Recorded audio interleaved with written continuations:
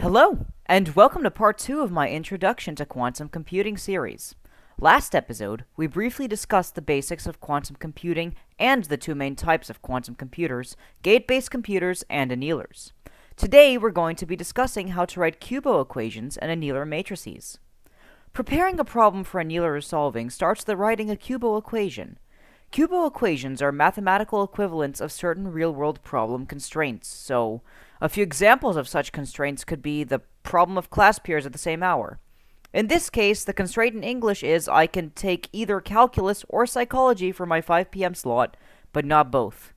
There's a whole lot of real-world example constraints that you can use for these problems on annealers, and they all start with writing a QUBO equation that defines them mathematically.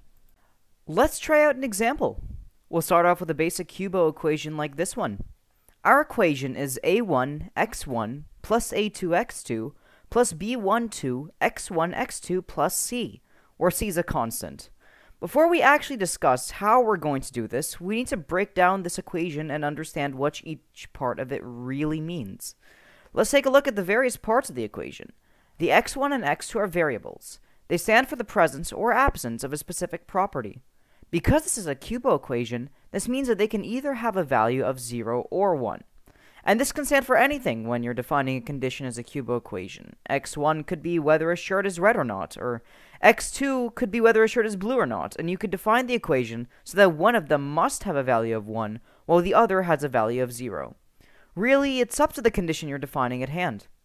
a1, a2, and b12 are what actually define the condition QUBO equation. They're constants that are unique to the problem you're trying to solve, meaning you have to find them for each separate condition. And the way you're going to get these constants is by using systems of equations. So let's take our example here. We have our condition in English. Either x1 or x2 must be true, and they cannot both be true. So let's take a look at the 4 possible combinations for x1 and x2 arrangements. You have one where both are set to 0, one where x1 is set to 1 and x2 is set to 0, one where x1 is set to 0 and x2 is set to 1, and the final combination where both x1 and x2 have a value of 1. So 2 of these possibilities fulfill our condition, and 2 of them don't. The way annealers determine whether a solution is optimal or suboptimal is by reading the energy levels of a potential equation. In the last video, I discussed how quantum annealers create a multi-dimensional energy graph out of their matrix inputs, and then find the optimal solution by finding the lowest point. By the same logic, we're going to want the viable possibilities to have a low energy, and the 2 solutions that do not fulfill our condition to have a higher energy. For simplicity's sake, let's give our 2 viable possibilities energies of 0, and the solutions that do not satisfy the condition energy values of 1. So we have our energy values assigned. Now, let's find out a1, a2, and b12's values. And this is where our system of equations comes in. The energy values that we just assigned to the possibilities above are supposed to be equal to their respective QUBO equations after plugging in the values of x1 and x2. As an example, let's look at our first possibility. In this one, both x1 and x2 are equal to 0, so we know the solution isn't viable, and the energy level is equal to 1. So we plug in x1 and x2, we set that equal to the energy level, and we get a1 times 0 plus a2 times 0 plus b12 times 0 plus c is equal to 1. All of the zeros cancel out, and we're left with c is equal to 1. So now in this first equation of alone, we have found the value of our constant c. Alright, so let's move on to the next equation. Here we have the case where x1 is equal to 1 and x2 is equal to 0.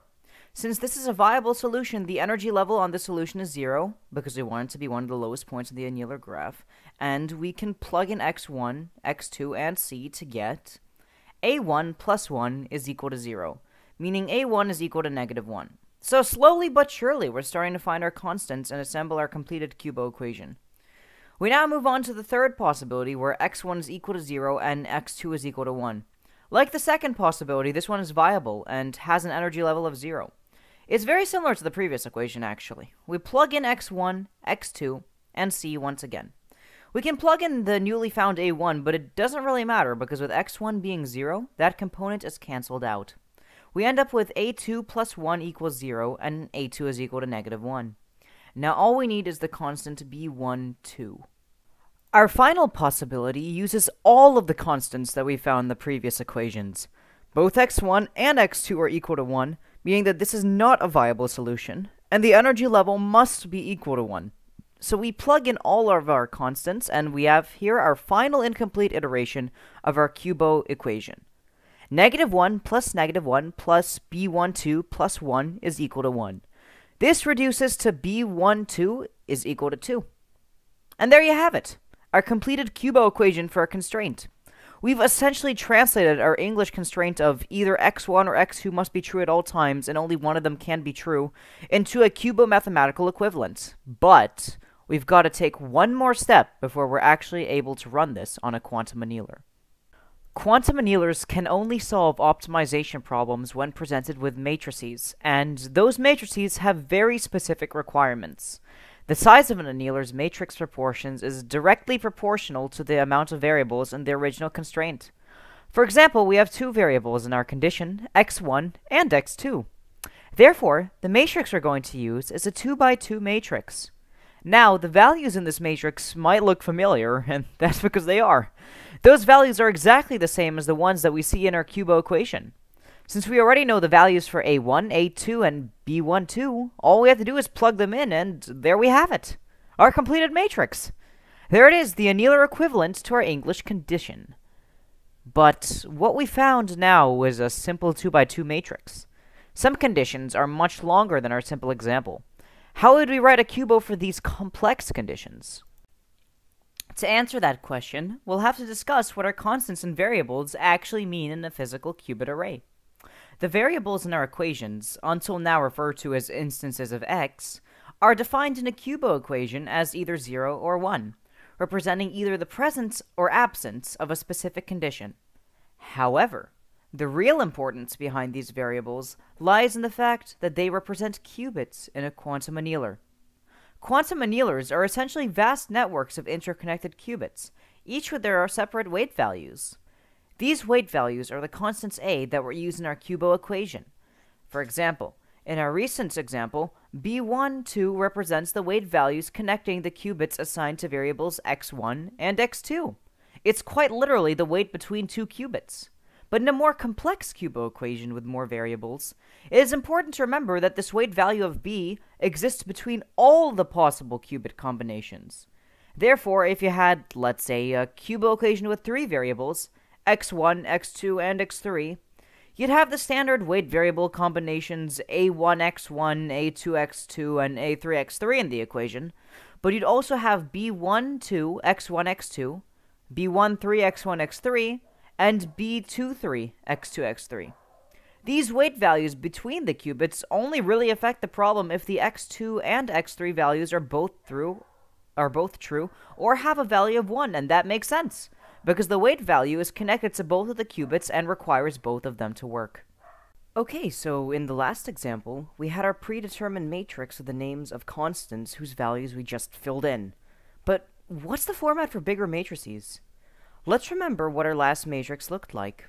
We had two variables, x1 and x2, so we used a 2x2 matrix. The bottom left corner of the matrix was 0, empty.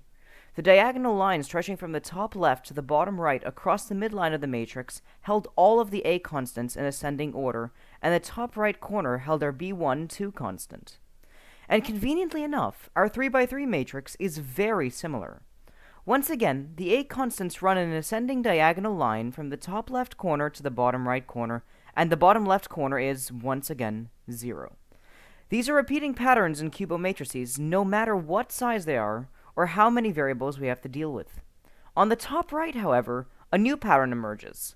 We weren't able to see this before as our 2x2 matrix is too small, but the B constants on the top row are the connections that include the qubit assigned to x1, or the first qubit, while the B constants on the second row are the connections that include the qubit assigned to x2, or the second qubit. So we have B12 and B13 on the top row, and B23 on the middle row. Notice how none of the connections are repeated. There's no B21, for instance, because B21 is the weight value between qubit 1 and qubit 2, and it's exactly the same value as B12. It's the exact same thing. The matrix should always fit perfectly. And this pattern goes on forever, no matter how many variables you're dealing with. Bottom left of the matrix is filled with 0, A values form an ascending line from the top left to the bottom right, and the B values fill in the top right, with the weight value connections to the first qubit filling up the first row, the second qubit filling up the second row, and so on and so forth. Thank you very much for watching my single QUBO equation matrix construction video. This is part 2 of my Introduction to Quantum Computing series, so feel free to check out the first one. The next video, I'm going to be talking about how to cover matrices that have multiple QUBO equations, and therefore multiple constraints or multiple conditions that you want satisfied. I'll see you then.